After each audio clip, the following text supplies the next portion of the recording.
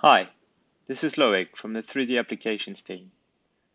In this tutorial, you will be looking at how to use the new digital volume correlation extension to the Avizo software.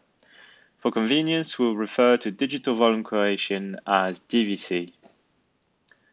First, you will learn how to estimate the characteristic length of the microstructure, as well as the amount of deformation in a series of images prior to performing a DVC analysis. Then you will learn how to use the two approaches to DVC included in the digital volume correlation module and how to visualize the results of the computation. The data in this tutorial is courtesy of the University of Portsmouth. We will start by loading bci_reference.am, which can be found in the folder Data, Tutorial, XVolume Correlation, and we refer to it as reference. Start by creating an auto-slice on the dataset if it was not created automatically, and switch the orientation to YZ. The microstructure consists of trabecular bone in white and cement in grey. Before going on to performing the DVC calculation, the microstructure's characteristic length can be studied. For this, create a radial autocorrelation module on the reference and apply it. This will create a new table with the correlation values as a function of distance. You can plot this by creating a plot spreadsheet module, setting table 1 distance as X and table 1 autocorrelation as Y. Now click Show. A graph will appear in a new window. The characteristic length of a microstructure can be defined as the distance for which an inflection point can be observed. Here we can define it at around 20 voxels. As a rule of thumb, the subvolume size for a DVC analysis should be 3 to 4 times greater.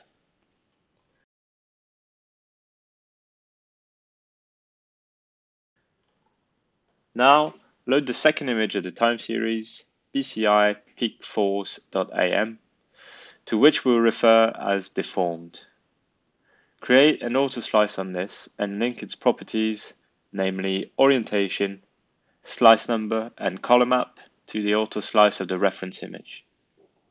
By turning the second auto-slice on and off successively, we can observe the deformation that happened between the two images. In order to estimate the maximum displacement in this image, and because the images have been pre-aligned, we can just subtract one by the other using a subtract image module. Create it on the reference image and select the deformed image as input 2. Now click Apply. View the resulting dataset with an auto-slice and go to slice 200 in the YZ orientation.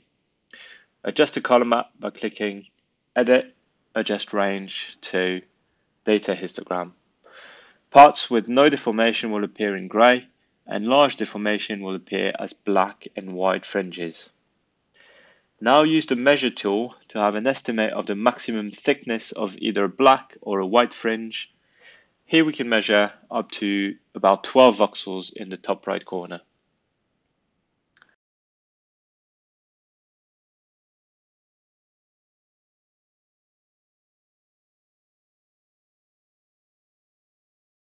You can now attach a digital volume correlation module to the reference image, set the deformed volume port to the deformed image, and the DVC approach to subset-based local. To have access to more options for fine-tuning the algorithm, activate the Advanced Toggle switch, and then set the port Enable Display to On.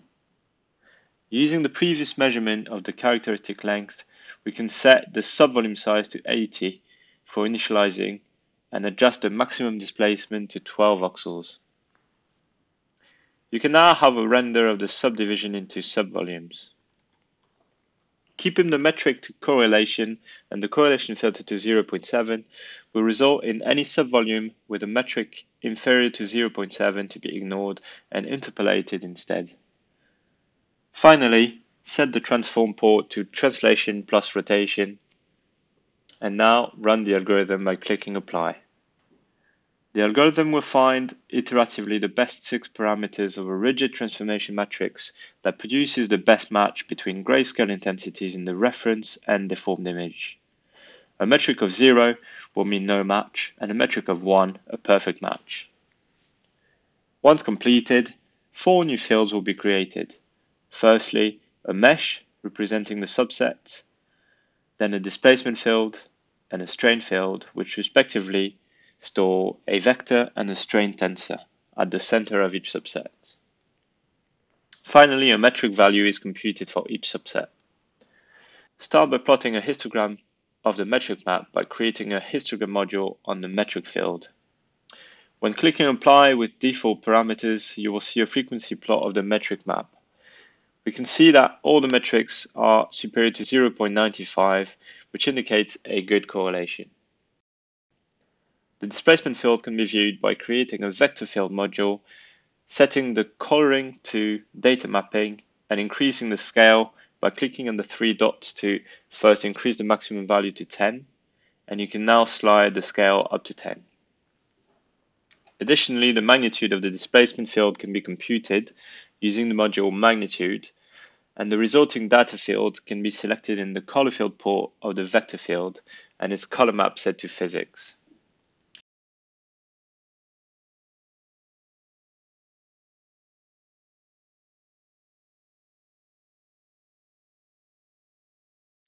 You can now visualize a 3D render of the metric value with a grid view, setting coloring to data mapping, opacity to 0.5, and value mapping to cell values.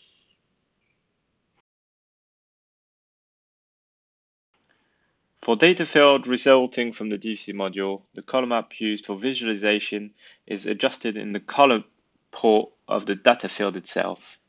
Here, select BCI reference metric, set the color map port to physics.am, and adjust the range by clicking on Edit, Adjust Range to BCI_reference.metric.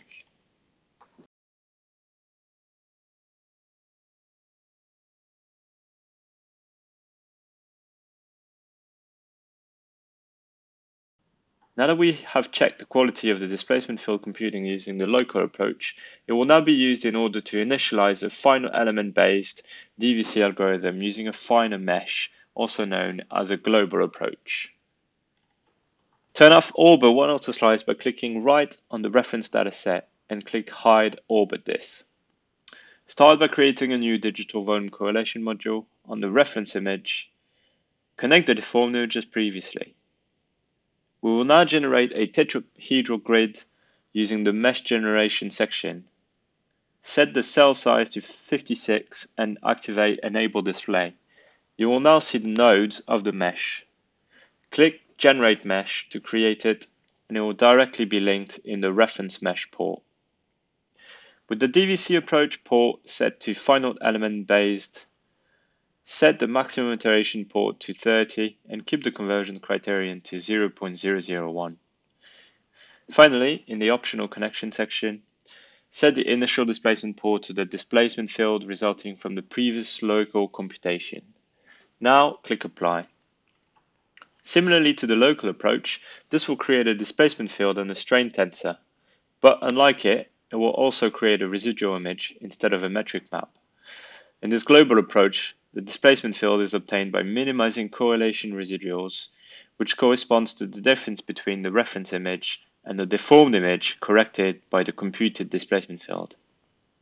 To check the quality of the correlation, create an autoslice on the residual image, BCI_reference.res, and change the color map by clicking Edit, Adjust Range to Data Histogram.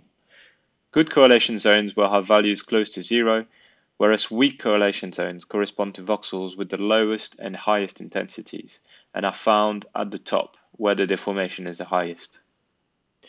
You can view the vector field just like previously. As for the strain field, components of the tensor field can be extracted. For this, create an arithmetic module on the strain field, set the output data type to scalar and the expression to AKK, which corresponds to the strain components E33 along the z-axis, and click Apply. This will create a new scalar field. Set its color map to physics, rename it to E33, and create a grid view on it.